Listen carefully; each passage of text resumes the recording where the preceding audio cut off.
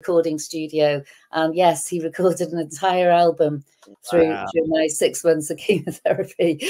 But that's how we try and deal with things. You know, no one wants to have to live through cancer treatment, but it's been so much part of our lives. And I'm careful the way I say it, because, you know, not everybody gets through cancer. I'm always conscious of those who haven't made it through. Mike and I have been incredibly lucky, and I think we probably feel like our life has been enhanced going through our respective cancer battles. It makes us very, very clear on what matters in life. We don't have much time for fussing and fighting, and we just are extremely grateful for each day that comes our way.